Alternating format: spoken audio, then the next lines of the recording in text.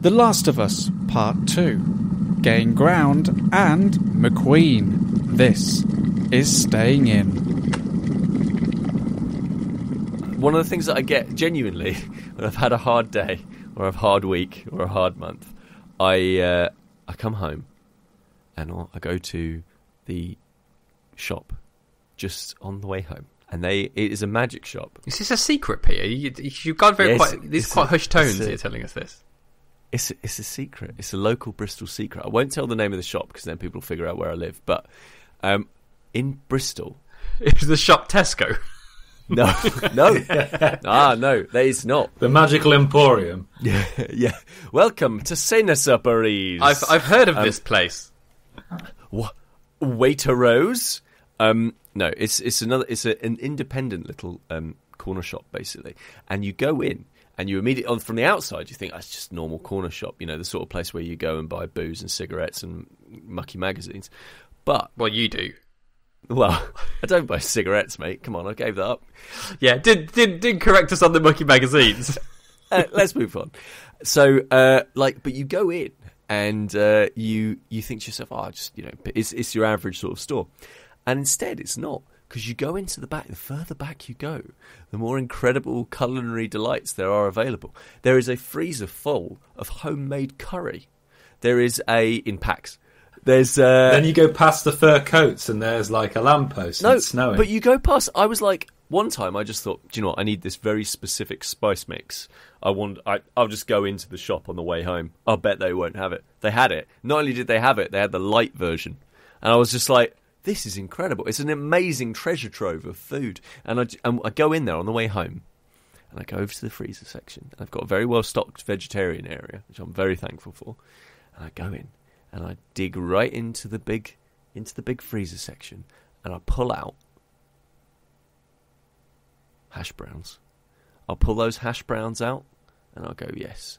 And then I'll dig further deeper in, and I'll pull out frozen pizza. And I'll go, oh, hello. I'll put that in as well. And then I'll dig straight deep all the way down. Can I just say, so far, Pete, what you're saying you get from there, that's not special. Hash browns and pizza is not special. I'll dig all the way down. It's like it's a Minecraft level. Oh, I've gone through the hash brown vein. I'll pull out the final item, which is, you remember those naff vegetarian burgers when you were a kid in school? The ones that were sort of mashed potato on the inside and then breaded on the outside, not the weird like bean burgers, mashed up ones. Yeah, those ones. It's not beans in it, but it's like cauliflower and peas and it's that bright orange bread. Like sweet corn and horrible stuff in there. Yeah. So I pull out all three of those things, and then I waddle over to the counter. Yeah, and he's heavily laden with frozen food. And I go home and I cook all of that and I eat it all, and I eat that, and then I fall asleep. And that's it. And that's what I do when I'm feeling like, I've had a hard week. Pete, but you could go to any shop and get frozen hash browns, frozen pizza, and frozen veggie burgers. I think you just need to go to more shops. The Co-op near me is very... I'll be honest, I live in a... How to describe it? I live in a very liberal part of Bristol. And that means that when I go into my Co-op, there isn't that junk food. Because everyone's like, oh no, don't want this kind of rubbish littering up our neighbourhood. So I have to go to the little corner shop near me, and I'll pick those up, and it's great.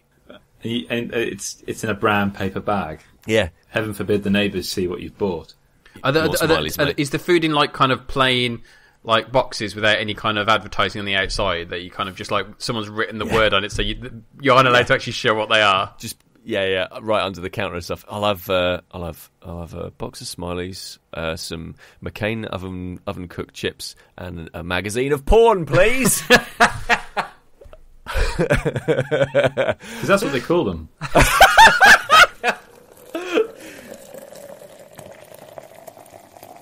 I've been going through recently a bit of a, I guess not like a nostalgia hit. I guess it's like a nostalgia for a time I sort of experienced but don't really remember experiencing. So I've been going through stuff like, I'm nearly at the end of the complete series of Seinfeld now. So I started that must be early this year or late last year or something like that. and I'm nearly through the entire box set of like 9 series.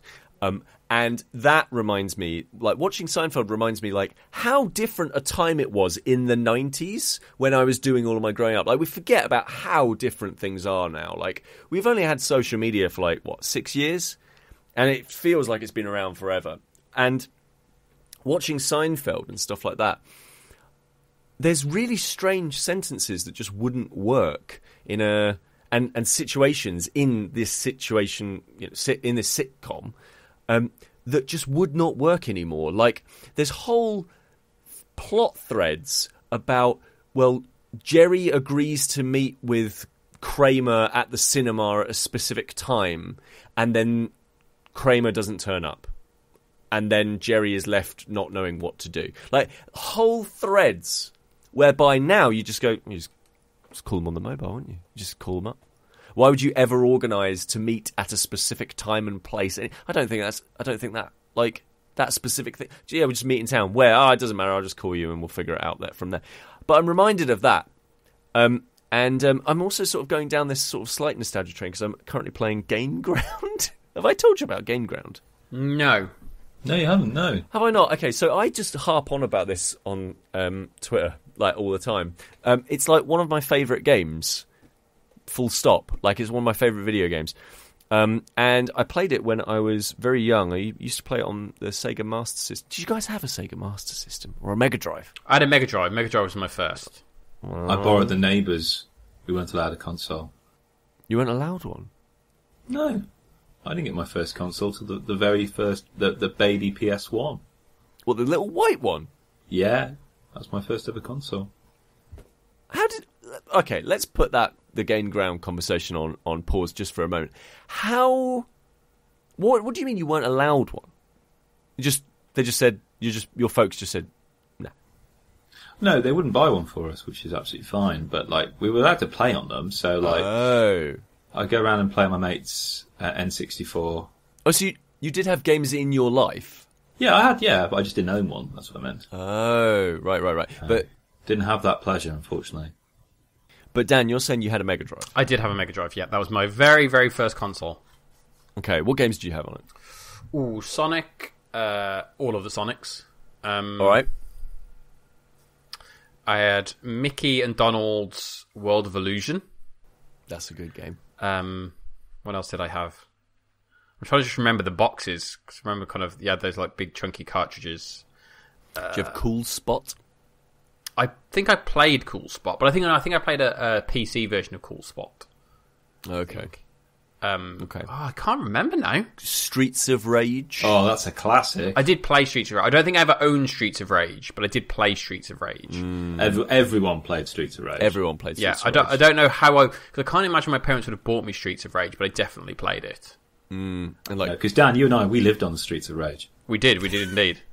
That was the term. We grew up in such a terrible area. They were referred to as the Streets of Rage. You were walking around Brum, punching bins, eating the chicken out of them. I was just walking around, smacking people in the head with a skateboard. Yeah, it wasn't really proper. We never turned to move. We always strafed. Yeah. So but you never played Game Ground. That never came up as like. No, I have. I'll be honest with you. Sitting right here, right now, I don't know what Game Ground is. Don't know what that is. I know of the name, but that is it. So I love Game Ground, and it was a game I played on the Master System, which came before the Mega Drive. I used to play it around my friend Anthony's house, and he and I would try and play through Game Ground, and like being dumb kids, we just wouldn't really understand how to play the game. And we'd sort of get as far as we possibly could and then die, because you'd run out of lives. Because again, completely different time where you had lives. What a bizarre thing. And then if you got to the end and like you died, you'd have to start the whole thing again. No saves. No, you started the game with 3 lives, and if you didn't earn more, that was all you had. Guys, just thinking about that now actually fills me with anxiety. Just like the idea. I remember there being situations where kind of like it'd be like me, my sister, and my mum would be there, and we'd be like, okay, what we'll do is we're gonna try and play Sonic, and we're gonna see how far we can get, because there was no way of finishing it other than doing it in one sitting. Yeah, and that's bizarre.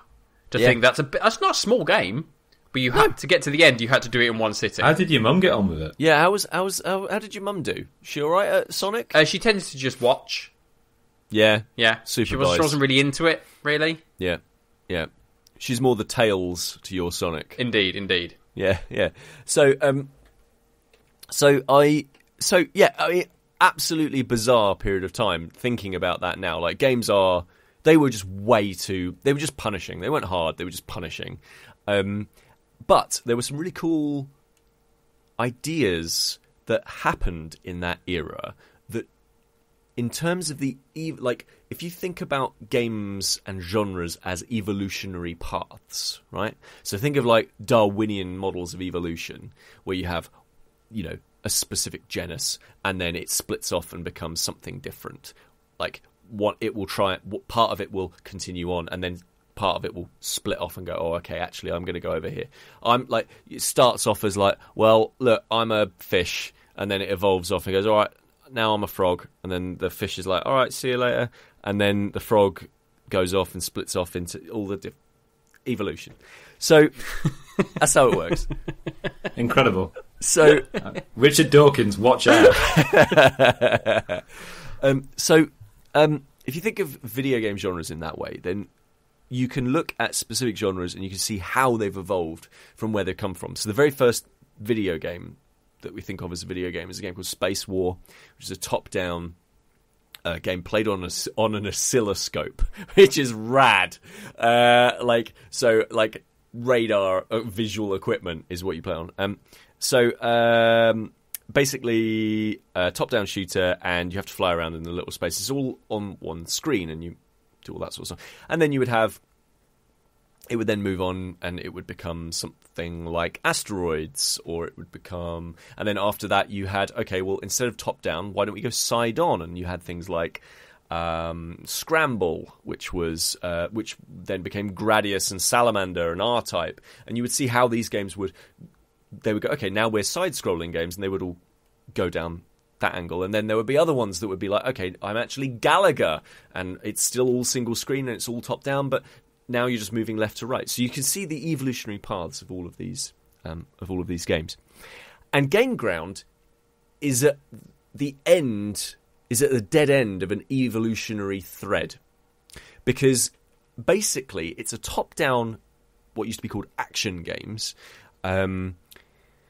whereby you control a little soldier man or woman or cyborg, and you get them you choose which one you want to go into this level, top-down level, and then you figure out how to either get your entire party, i.e. your individual person, then when you get them out, the next person, you have to figure out how to get each individual party member to this big yellow block that says exit, or kill all of the enemies on the map. Okay? And on the map is geometry. So on the first level, it's like a big grassy plain, and then but there are also a couple of little walls. Now, when you press one of the buttons, it fires your normal shot, which tends to just be one single shot that goes along, goes kind of like horizontal to you in any direction that you're facing in. And then when you press the alternative fire button, you do an alternative fire that is something very different and is unique to that character. And another cool thing is sometimes you can see little pictorial representations of the other player character models that you can actually go and grab. And they're out on the actual battlefield, and if you run over to them, then you start carrying them, and you carry them over to the exit, then you get to have them with you as well. There's no real sense of like lives or anything like that. It's much more focused on like how many characters can you get, because the more characters you have, the more choices you have to actually play the game and figure out how to get through these maps. And the reason that it's an evolutionary dead end is because it's not really trying to be an action game. It's got action elements, so it is a little bit top down, like PlayStation 1 era, so like Loaded and Reloaded, and those kinds of top-down actions, you will go along and shoot at this thing and make them explode kinds of games. It is an evolution of that, but it's an evolution whereby a good 10 seconds, 20 seconds of the start of the game, and you're on a timer, it's just you sat there looking at the map thinking, which combination of abilities and character players am I going to use to get through this area so that I don't die? Like, so that I don't lose any of these characters. Because once they die, those characters are gone. And if you don't have a full complement of heroes towards the end of the game, like, or to be honest, some of the levels, you just aren't going to get past them at all. And the creator of this game tried to create their own genre, and they called it algorithm action.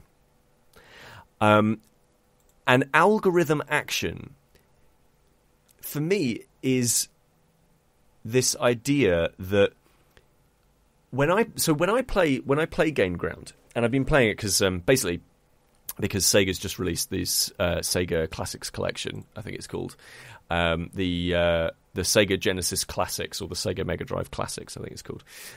They just re-released it, basically, because they re-released it and everything. And I picked up Game Ground again.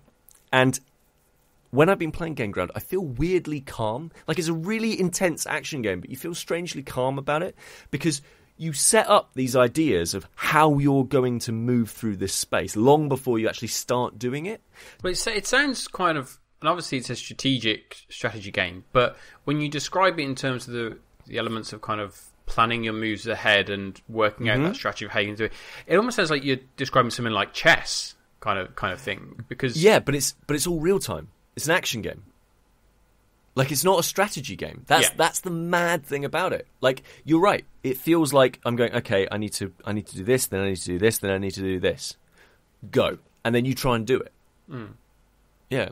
To sort of you say kind of that it's at the end of kind of evolutionary thread, but would you not think that something along the lines of an XCOM or something like that is an evolution on this idea? There's little ideas, definitely. There's little, like, traits and ideas that are taken out of absolutely everywhere, and obviously we're always inspired by everything, right? Like, in terms of any medium. But there's no successor. There's no, like, direct successor to Game Ground.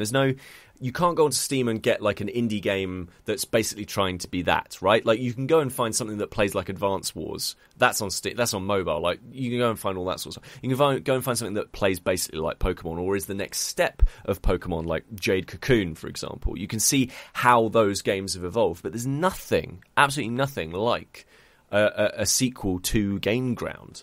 With the sole exception of they did a pseudo sequel themselves, a sort of remake called SX, and then there was like a Sega Ages HD remake or something. Was there not a version on the PS2? Yeah, there's a HD. So they did it was called Sega Ages, and it was an HD remake, 3D remake of the first game, and it was meant to be all right. But no, there's no direct sequel, and there's no spiritual successor either. So where games like Galaxian, which would then turn into like an Aero Fighters, and then it would have like a Sonic would turn into a Crash Bandicoot. Yeah, exactly. Where you would see those sorts of things, and there would always be the next thing. Because if you look at something like, you see like Sonic, and then like, let's say like, as you say, like Crash Bandicoot. You can see how that would then move on, and then the next successor to stuff like Crash Bandicoot and those kinds of things was stuff like Tomb Raider, because back in the day you would hear people talking about Tomb Raider as a platformer, and actually it was kind of a very hard fork off in its own direction of, well, there is platforming, but it's not really a platform, and then it creates its own genre, and we recognise Tomb Raider to be the incredible like genre founder that it is today, that would then go on to make Uncharted. With Game Ground, there is nothing like that. Like, there's just, this is it. Like, this is the only kind of game. And maybe somebody will come along and do something a little bit different and maybe do another one of these. But you two haven't heard of it, and you're quite into games. Like, and Sega keeps re-releasing it as part of its Sega Classics collection, but no one's talking about it. Like, well, how many games are on the Classics collection? There's like 45. Exactly. It's massive. But that's, absolutely. Absolutely, because you go and buy that collection and you go, I'm going to play Sonic 1. Absolutely, yeah. Of course you are. Because why would you? Why would you go and figure out what Decap Attack is? Like, yeah. But you can get stuff like Comic Zone on mobile now. Can you? Can you not get Game Ground on there at the moment? Is there no plans for that? Legitimately, I have legitimately sent emails to Sega saying, I know that you're doing all of these. just emailing them saying, there's one thing missing from my potato smiley meal. Exactly. All I need is a little bit of gain ground on my mobile phone. Well, it's interesting. You're kind of having this nostalgic trip into some kind your 90s heyday. Let's call it. Well, Gain Ground was first released in 1988. 1988, Okay. but I was playing it in probably 89, very late 89, 90. Like going around pals' houses and stuff like that. Kris, I wouldn't call it a heyday. Heydays sort of suggests that my best days are over. Well, it's a Wellington bell curve again. Because for me, the game that I think everyone should be talking about after E3 2018, which I know it's been and gone, it's old news now. The thing that got me really excited was the Spyro Reignited trilogy. Is there a new trilogy of Spyro games? Is it new or HD? No, it's a remastered. No, when I say remastered, not just a simple HD port. I think it's similar to what they did with Crash Bandicoot, isn't it? It's a similar process. Yeah, so kind of rebuilt from the ground up, but still, and this is something they've really worked hard on, still giving you that same kind of feeling of holding that original PlayStation 1 controller. Everything from the glide, the headbutting, the rolling, everything. They've worked very hard on trying to do this. So this isn't Insomniac Games. This is, I think, Bob's Toys, I think it is, or Big Bob's Toys. I can't remember the name of the company that have done it. But it looks gorgeous. I've seen still images of it, and it does look fantastic.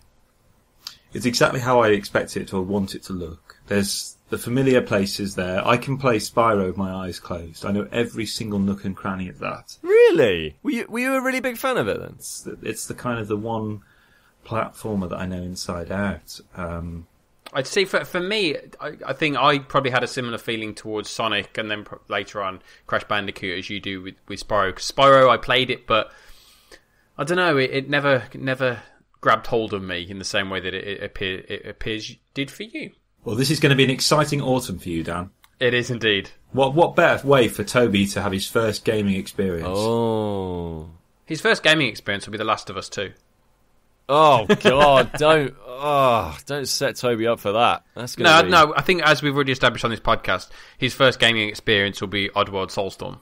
Yeah, that's true. That's already part of the writing, part of the published information of this podcast. That's locked in. So what's so good about? Because I never actually played Spyro.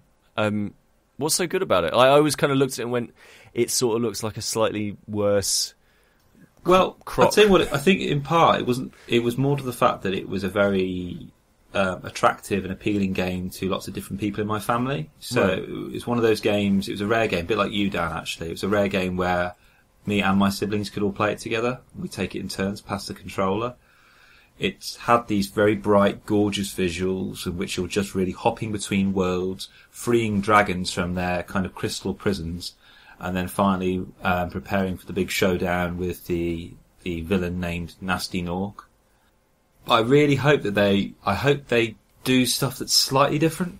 But we'll see. It's a really tricky tightrope, this. I can't imagine what it must be like taking somebody else's baby and then upgrading it for 2018. I think those kind of things, they can go two different ways. Because if you look at the Crash Bandicoot remake, I think a lot of people kind of played it and kind of went, "Ooh, this doesn't play quite as well as I remembered," and it looks nice, but whereas in the other direction, and obviously it wasn't visually different, but if you look at something like Sonic Mania, which was obviously looking back, that was fantastic and that was very well received.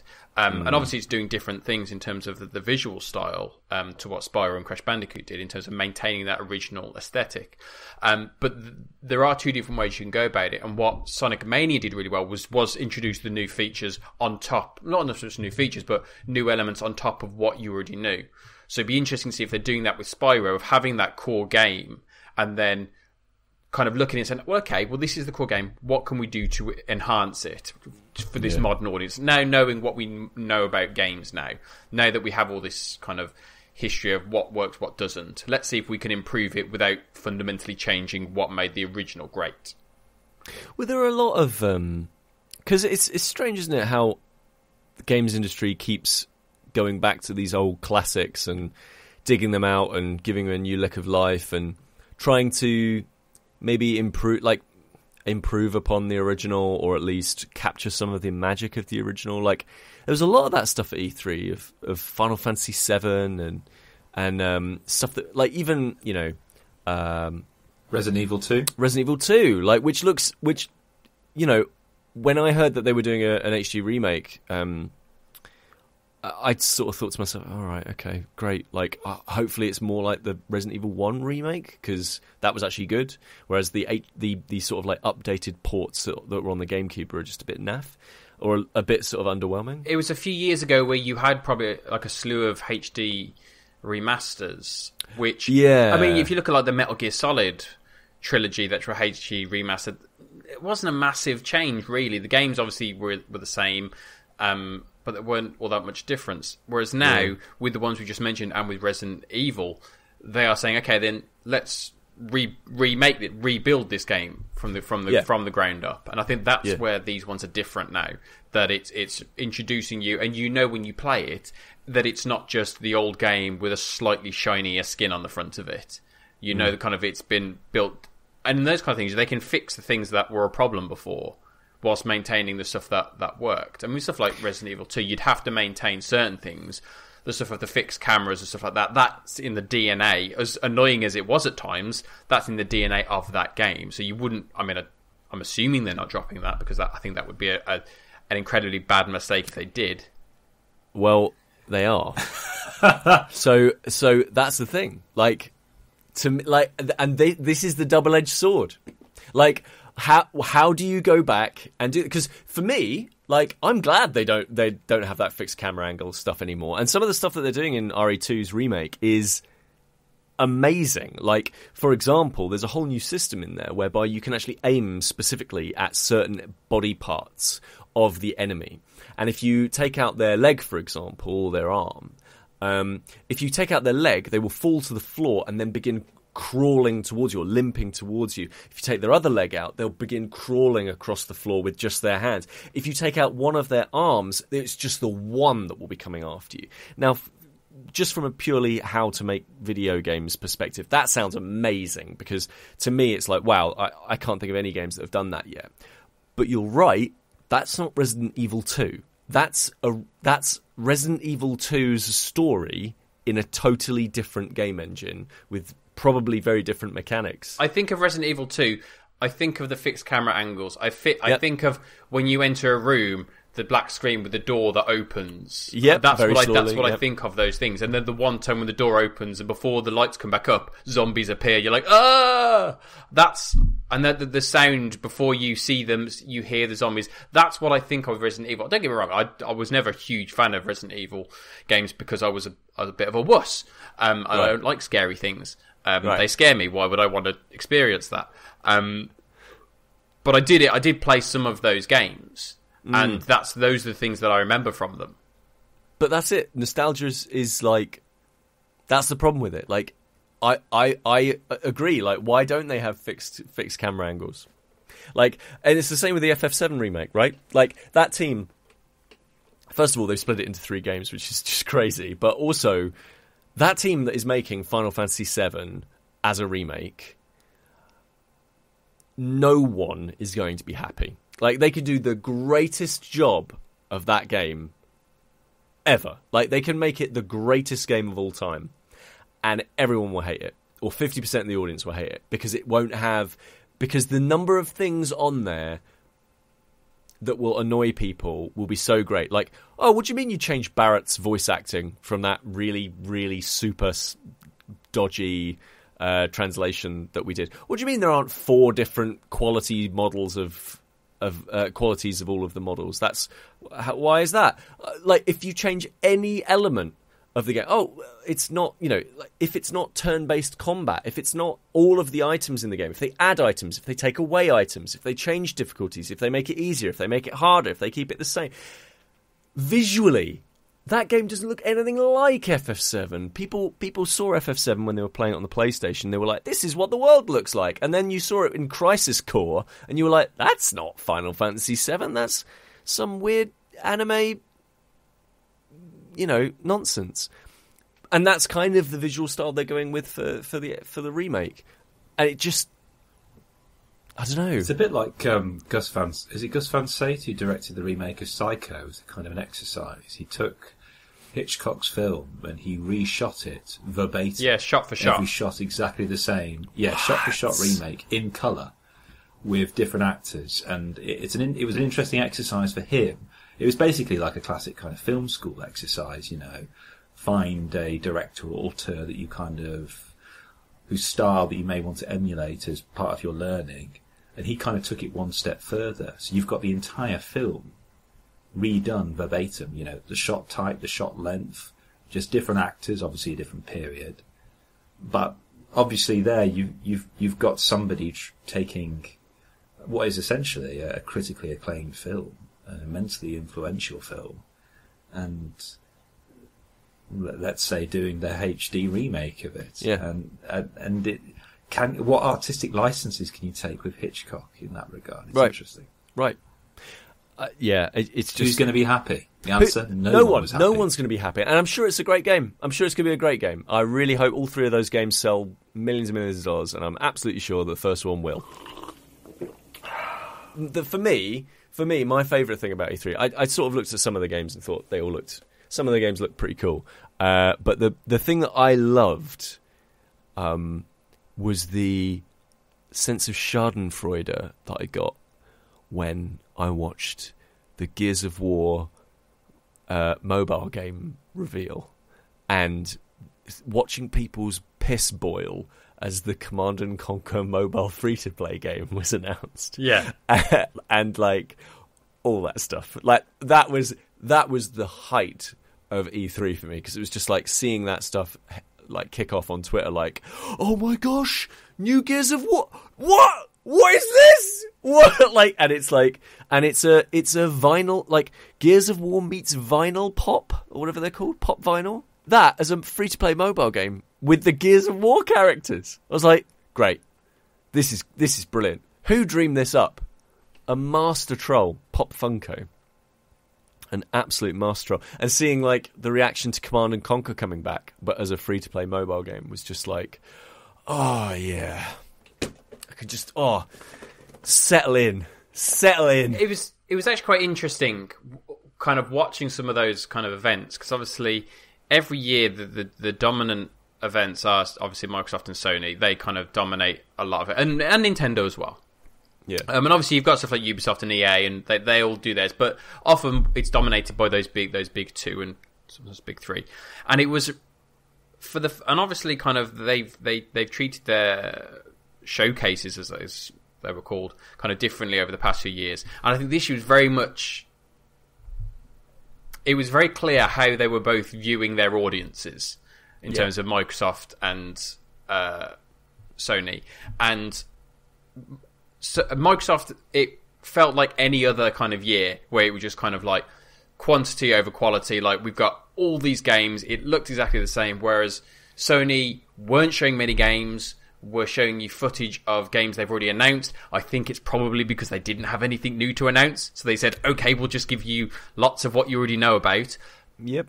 But also they try and create an experience with live music, and they opened the whole thing with like a 10-minute section where all the audience were in a church that matched up with The Last of Us, and then they all moved into an arena, which was a bit weird.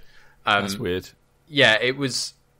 But it was I found it really interesting just to see those two differences of how they approach their biggest show of the year.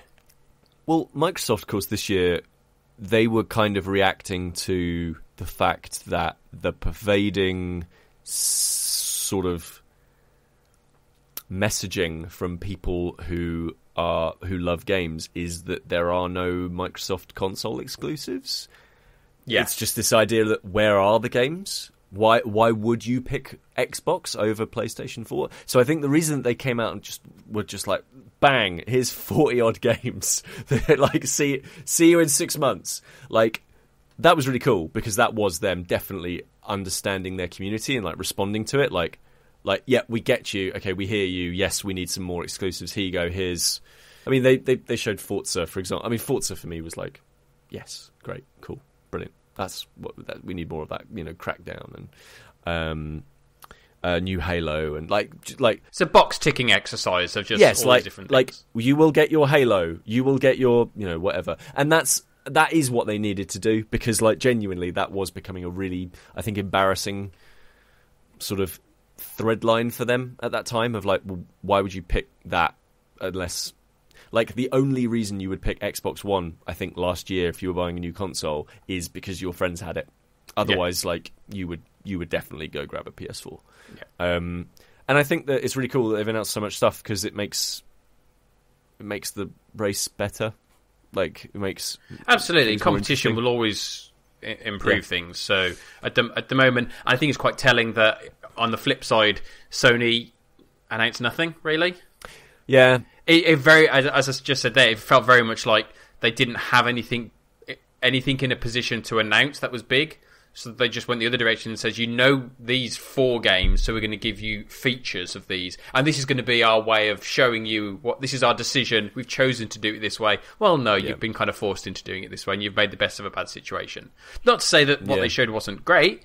And there was some lovely stuff. Some stuff that I'm really excited about, some stuff that I'm not sure about, some stuff I thought, don't really care. But there just wasn't anything new. I guess if you're in a position of dominance, right? Like, oh yeah, but for me, there was nothing for me to get excited about beyond what I already know. For me, I think it's a boring one, but it was the one that I was probably most looking forward to going in. Go on. And that still remains The Last of Us Part 2. I just think, especially in the trailer they showed, the two halves of it, the kind of the cutscene, I thought was incredible. The kind of the work they're doing there in the modelling of the kind of the motion capture and the performances is insane. Right. To the kind of the little micro expressions that make those characters come alive, everything about that. And then I love the fluidity of the gameplay.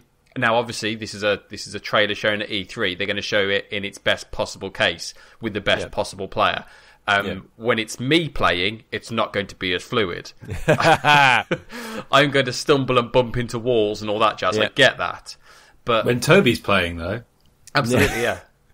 I was very disappointed to see some of the feedback that they got, comparing the kind of having the cutscene of the character of Ellie and Dina, I think it was, a kind of romantic relationship there,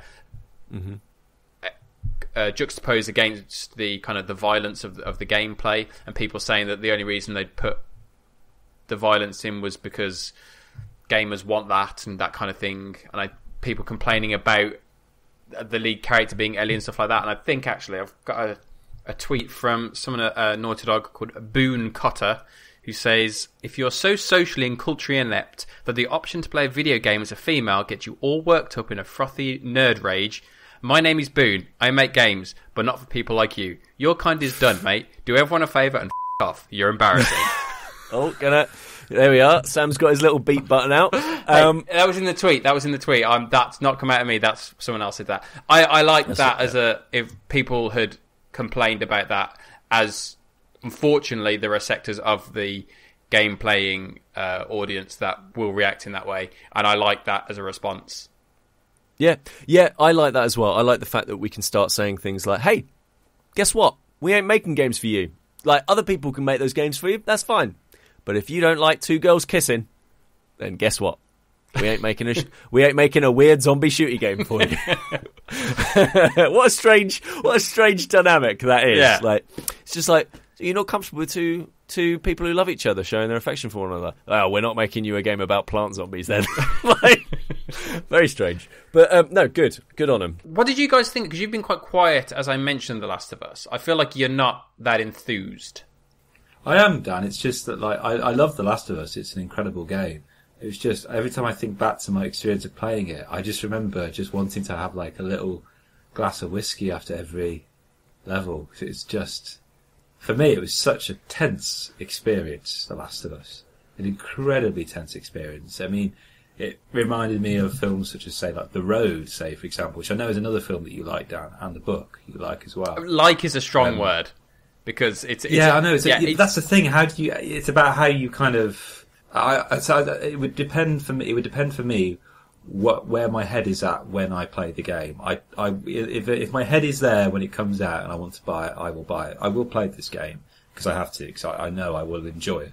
Oh yeah, absolutely. This is the kind of game that you don't just throw on as a casual Saturday afternoon, couple of hours. You need to be in the right frame of mind to properly appreciate it, because it's trying to do interesting things. It's trying to tell an interesting story. So you need to be able to be in a frame of mind to be able to engage with that. I'm really happy that people are happy that Last of Us 2 is coming out, right? And there's a distinction there, because I don't think that game needs a sequel, because I think that first game, which I didn't like, I think it has probably one of the best endings in all video games, because they actually knew how to end it. Like, they were like, here's an ending that's not an explosion. Like, which is pretty cool. I thought they ended that game really, really well.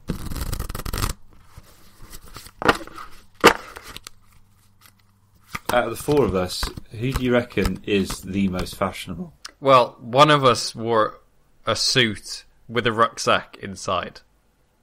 Yeah, I think those two things cancel each other out somewhat. So not me. I would say, I mean, Dan, you've certainly got an eye for fashion. Whether or not it's a good eye, I don't know. Surely everyone has an eye for fashion. But you've got a very specific style that you go for. You go for the I am a 45-year-old man like look. Do I? The flat cap, the what else? The tweed jacket, the copy of the Inquirer underneath the arm that I always see. The twirling cane. Huh? The go on. I'm curious as to how you see me. The monocle. The big handlebar moustache, the monocle. Are you just describing me as the guy, the character from Monopoly?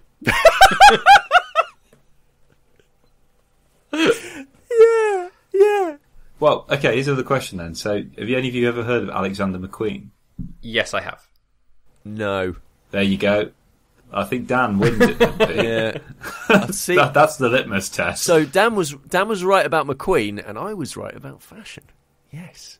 It's extraordinary. Well, you know that one of those trends, Pete, where you'll see people wearing like shoes, like trainers' shoes with very thick soles. Yeah. That's Alexander McQueen. He was basically he was a fashion designer, British fashion designer, and one of his kind of trademark designs, let's say, and I'm rendering him a disservice here because ultimately he was an extraordinary human being. One of the things that people may not realise is is that style. Okay. That has been copied and emulated in various different ways. So he's like a fashion designer, like catwalk fashion. He was a fashion designer, yes. Okay. So I went to see a documentary at the cinema a couple of nights ago called McQueen, which basically tells the story of his life. He tragically died at the age of 40. So the kind of documentary is kind of split into two halves, really. You kind of see him as a young man, and he was what I loved about the man was that he was just a bit of a chancer. He was always, particularly early on in his career, he was always living on a shoestring. He's certainly not someone who when you think of a fashion designer, he's not who you'd have in your mind. He's not that picture in your mind. No, he's kind of like he was an EastEnder kind of guy. Grew up in a very loving family. Didn't really take much of an interest in school, except he loved drawing clothes. And he just literally walked into Savile Row and just said, "Look, I can do good work here." And there was this kind of just look they gave him, saying, "Okay, I'm curious. Let's try out, see how you get on." And he basically did that with every job. He'd just walk in. And says, "Look, I can fit a suit better than anyone. You need to give me a job." And this is just how he kind of worked his way, learning the skills. And he became so good that how some people, when they are fitting a suit, they then get the tape. Okay, it doesn't quite fit. I've seen this now because I've been doing the rounds with Sam, doing suit fittings and stuff. Right. They'll get the tape measure and they'll make slight adjustments. He would just walk up with a pair of scissors and just by eye, just cut it and trace it himself in material. Whoa. Extraordinary human being. But like, he's one of these people, we all know him, where there's something really lovable about him. There's also something that kind of keeps you a bit of a distance. They'll say stuff and you think, "Oh, I wish they hadn't said that. I was beginning to really like them." Oh, right. And he just didn't give a shit. I'm sorry, Sam, you have to bleep that. What anyone thought of him at all. And he created fashions that were so bold. He created shows that were just performance art, essentially. Right. But he was doing it on a shoestring. Like the clothes show, the BBC clothes show in the 90s were interviewing him, but he had to turn his back to the camera because he was funding the show on his dole money, and he didn't want to be seen on camera because, he'd get arrested for that. Right. And then he went from that to headlining Givenchy, So suddenly he's just parachuted into Italy with his mates. Like, one of the people he hired was just like a neighbour. He just knocked on the door and says, "Hello." She says, "Oh yeah, I do hair and design." He says, "Oh, do you want to come and do my next show?" And then she ended up joining the crew. And his shows were just these extraordinary kind of spectacles. And it's about how he, as this person who didn't care what anyone thought of him, who wanted to shock in a kind of almost Artodian fashion from his audience, had to cut butting heads with the fashion world. Do you listen to the podcasts when they go out? Yeah. Well, I edit half of them. So yes, I mean, when they've been editing, they go out into the audio pipes. I listen to all of them, obviously, because I like the sound of my own voice. And also hearing what you like the sound of my voice. We started saying at the end of them now, though people skip over it. We started saying at the end that people can send us an email to stayinginpod@gmail.com. And basically, people can, like listeners, can basically ask us a question, any question, and we'll maybe read it out. And send it to us via email, or they can send it to us via DM on Twitter or on Facebook, or anything like that. And we've got our first one. We've got our first question. Ooh. I know. I'm excited. So I'm not really sure what to expect from all of these, because whenever we've chatted with our listeners, and we have like a few now. Like, first of all, shout out to whoever it is that's rinsing our back catalogue in Vietnam. I see you. I see you in our stats. It's amazing, and thank you. But basically, it's really cool whenever we get to chat with some of the people who listen, but I'm never quite sure what's going to happen. So anyway, I don't know what's going to happen with all these questions, but I hope to do a few more of them. Anyway, we've had a question from via Twitter DM from @LaneIt360, who I think is a long-term listener. So thank you for that. So the question is, right? Question is, I need some thoughts. I'm going to quote unquote design a game. Using the standees from the Teenage Mutant Ninja Turtles Munchkin, the zombie standees from Dead of Winter, and the board from Zombicide. And it's going to be Teenage Mutant Ninja Turtles versus zombies. That sounds amazing. I still have to come up with some gameplay, and I have the start of the idea for the fiction. Does this sound interesting in any way? Obviously, it's just going to be for my group for me and my group of friends. Basically, so he sent me a link to so basically these standees are sort of like cardboard standees, and they got pictures of the turtles. Yeah. But like the comic book turtles, not the cartoon turtles. And then obviously Dead of Winter. Well, Zombicide is lots of zombies. So like the the board would be like streets and those kinds of things, I suppose, in kind of like Left 4 Dead-y, Zombicide kind of stuff.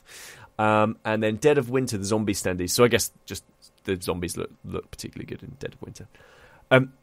So I guess the question is, like, does Teenage Mutant Ninja Turtles versus zombies sound like a good thing? And what sort? And also he's trying to come up with gameplay at the moment. Like, what is that game? What does that game look like?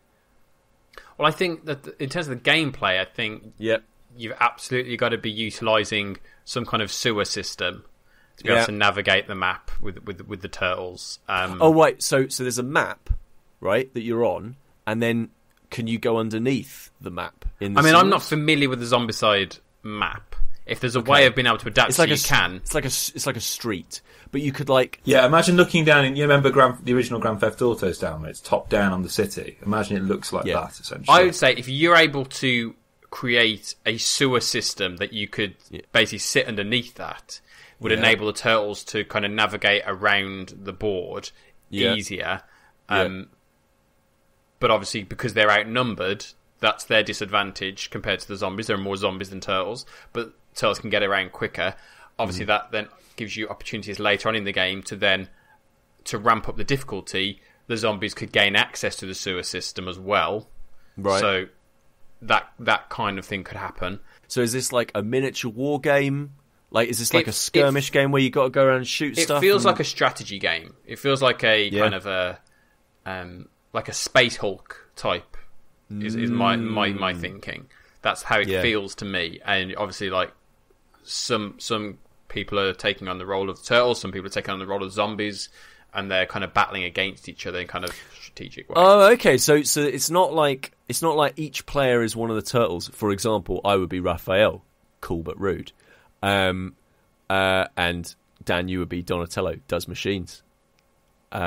Sam would be so very fashionable. I would have put Kris as Donatello.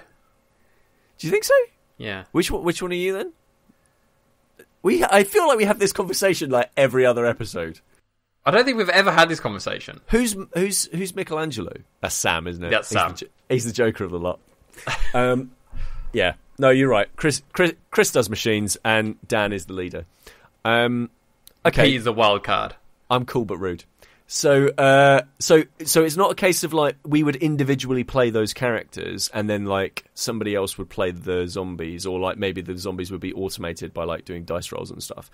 It would be like instead it would be one person is all the turtles and maybe, I don't know, April O'Neil and Irma.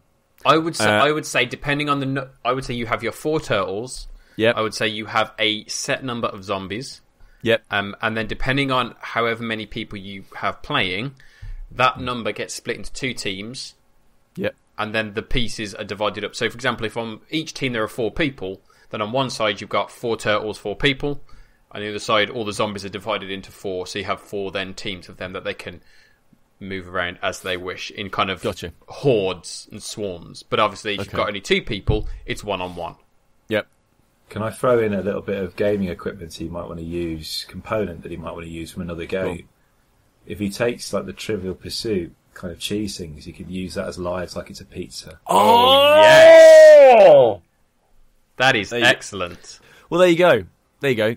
I like the idea of Dan's idea of the sewers, but instead of having like a separate map of sewers, you could literally just have a whatever that decides that, whether it's a dice roll or a card that's played, where a character can pop under the sewer and then they're just removed from the board and then they can pop out at another point somewhere else on the map. Yeah.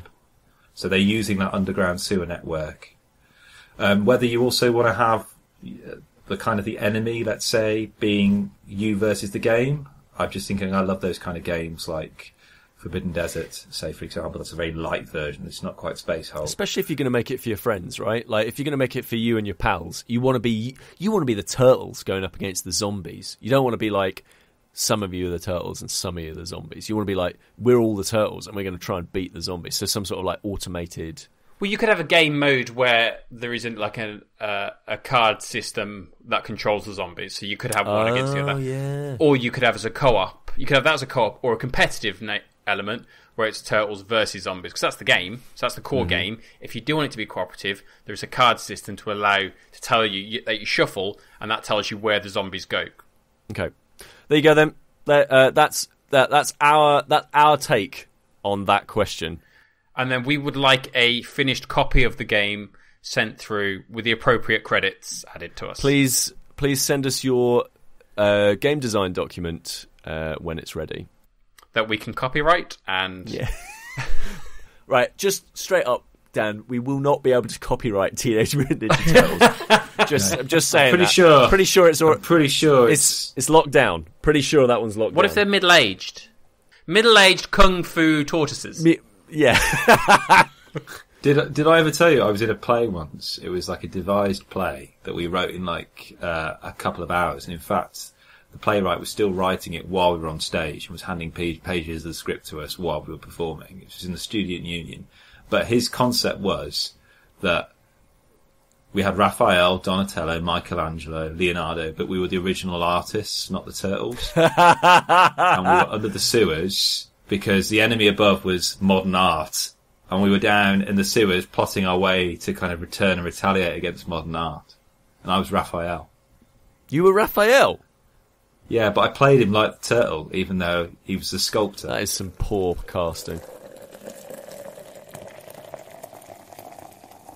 I'm going to go out on a limb here. But Pete, have you ever seen any documentaries at the cinema? Does the Super Mario Brothers movie count? No. Oh. Is that a documentary though, Pete? I mean, it is a documentary in like what would happen if King Koopa came through and then Danny DeVito, whoever it is playing Mario. Is it Dan? Do you want to correct him? Or let's just leave it. Let's just. Anymore. I mean, obviously, me and Kris knows, and obviously, everyone listening to this would also know. So let's just let Pete stay in the dark. And like the guy who plays Bowser that was like one of his last movies as well. Oh man, video game movies have like taken so many stars from us. Like Raul Julia's last one was Street Fighter. Christ. That was Staying In with Peter Willington, Daniel Frost and Kris Darby. If you enjoyed this episode, then make sure to subscribe so you get the latest show as soon as it's released.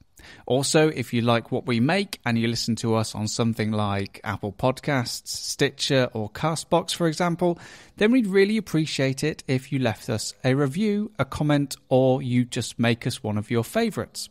Information on all the things we've talked about on this episode is at stayingin.podbean.com, where there's also details of how you can get in touch with us if you've got a question for us to answer. And of course, there's also links there to our Steam Curator and Board Game Geek pages, as well as our Twitter and Facebook info. But for now, thanks very much for listening.